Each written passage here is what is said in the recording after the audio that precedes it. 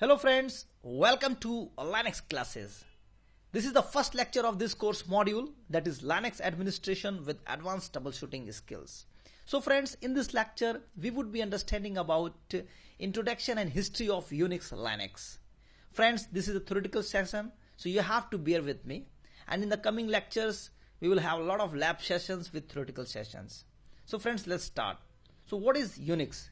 So Unix is a computer operating system. Everybody know that. An operating system is the program that controls all the other parts of the computer systems, both the hardware and software. It allocates the computer resources and schedules tasks. This is what we are keep on listening about the Unix.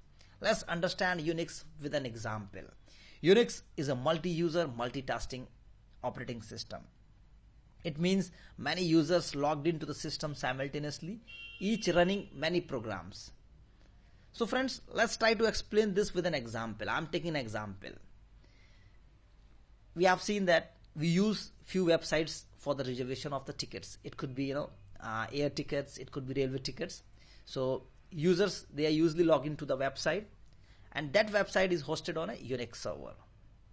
And at the front end, we are just in the browser, we are putting the name of the website and logging to the system. And this is what happening. This is what doing by the multi-users. So multi-users, they are simultaneously logging to the website, and your Unix server is responding to each user. So this is the feature of the Unix. Multi-user can able to log into the system simultaneously. And after logging to the system, what happened to the website? The user is filling some form for the reservation, like the details of the name of the persons. So all these things we are doing once we log into the system. So this is called multitasking. So Unix is an operating system which is responding to the each users who is doing some task on that. So this is which makes Unix apart from the other operating system.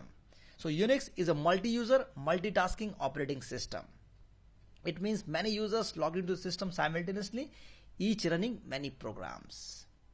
And apart from that, it is the kernel's job to keep each resources and users separate and to regulate access to the system hardware, including CPU, memory, disk, and other devices. As we all know that the major part of a operating system is CPU, memory, and disk. So it's the kernel responsibility to allocate each process with some memory, some CPU, how much it should be. That is being decided by your kernel. We will discuss more on the kernel once we will have the session on the kernel modules. Let's move to the next. That is about the history of the Unix. So we have to just read it out. First version was created in Bell South, AT&T Bell South in 1969. Some of the Bell Labs programmers who had worked on this project, like Ken Thompson, Janice Richard, Ruth Candy. So they people designed and implemented the first version of the Unix on a PDP-7.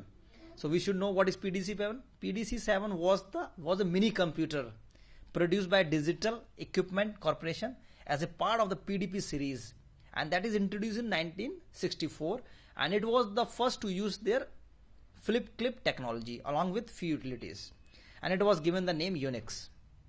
And you can see January 1, 1970 is the zero time for Unix.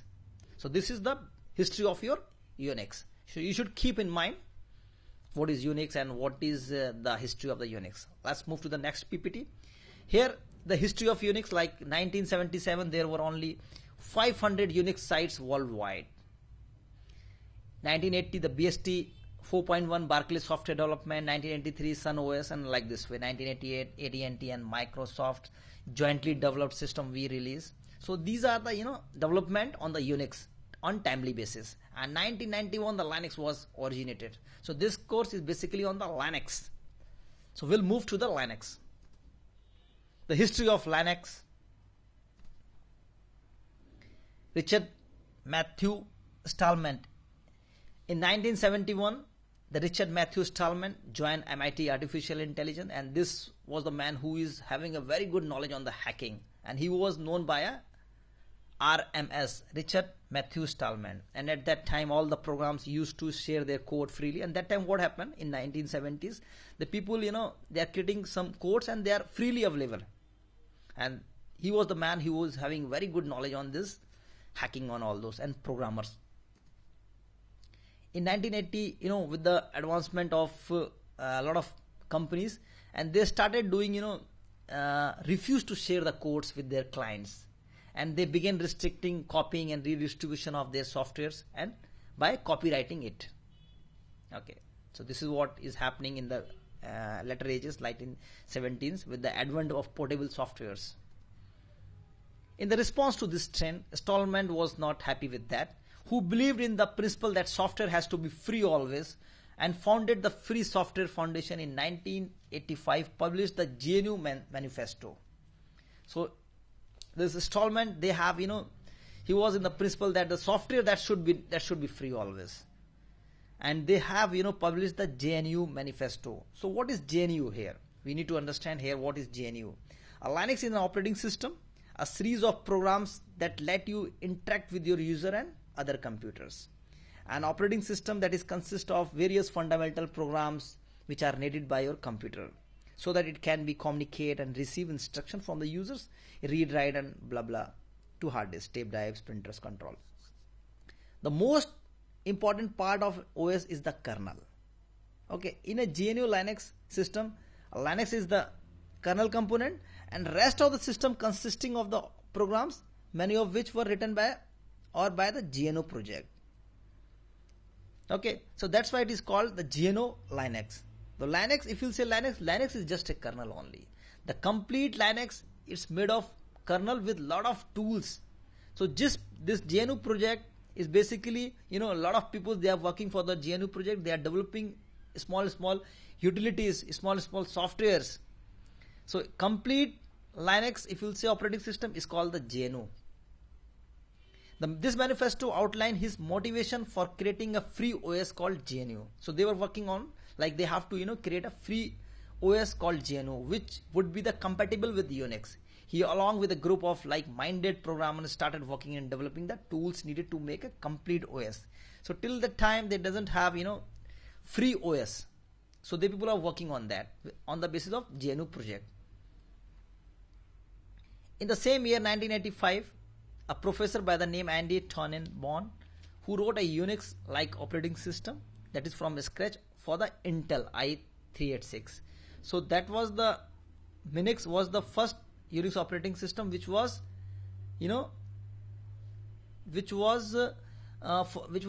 for the platform of Intel. Okay, so Andy Tannenbaum, he was the man who has written this Unix operating system and from scratch, and that will be especially for Intel platform. In 1981-89, the Stallman released the first program independent of the GNU public license, now properly known as GPL or copyleft. Now we need to understand what is GPL or copyleft. So what GPL says? GPL is your general public license. It's a free license software that is properly used across the world. It allows users to study, run, share, and modify the software. This license was originally written by Richard Stallman from the Free Software Foundation for the GNU project. The first came into the picture, that was on September 1983. So the only thing the GNU lacked was a complete free OS. In 1970, the Finnish student by the name Linus Torvald, studying in the University of Helsinki, came into the contact with Andy Tannenbaum OS Minix. The Linus wanted to upgrade Minix by putting more features and improvements. Now at that time they have the Unix, they have the kernel, but that is a Minix. But it was provided by Tannenbaum to do so. So Linus wanted to upgrade Minix by putting some features and improvements, but Tannenbaum was not ready for that. Then Linus decided to write his own kernel and release it under GPL. So here this Linus kernel was written by Linus, and it was properly known as Linux.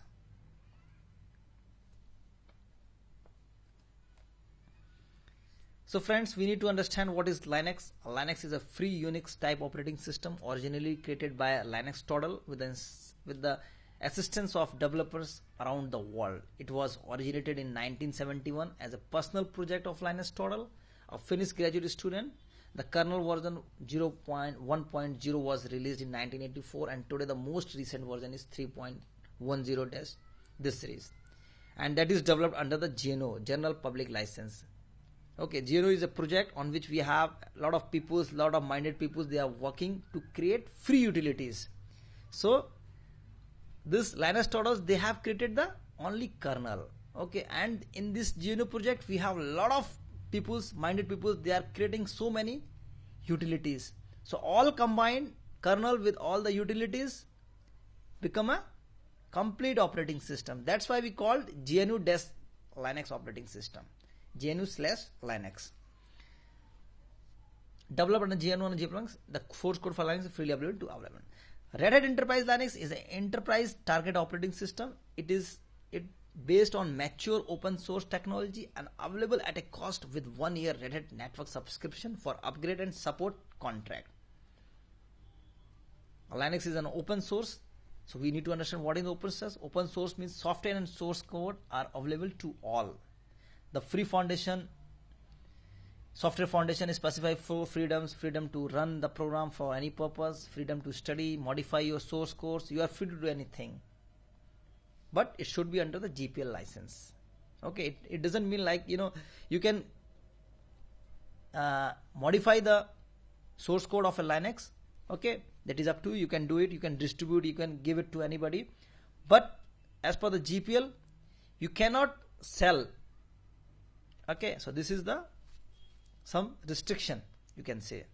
Open source means you are free to do anything with that. You can modify it, you can create your own Linux operating system, anything you can do it.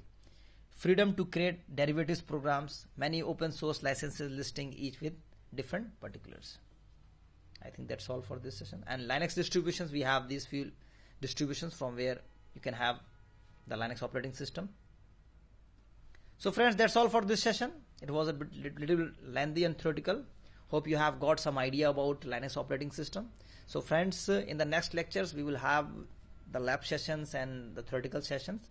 So thanks for bearing me, and thanks for watching.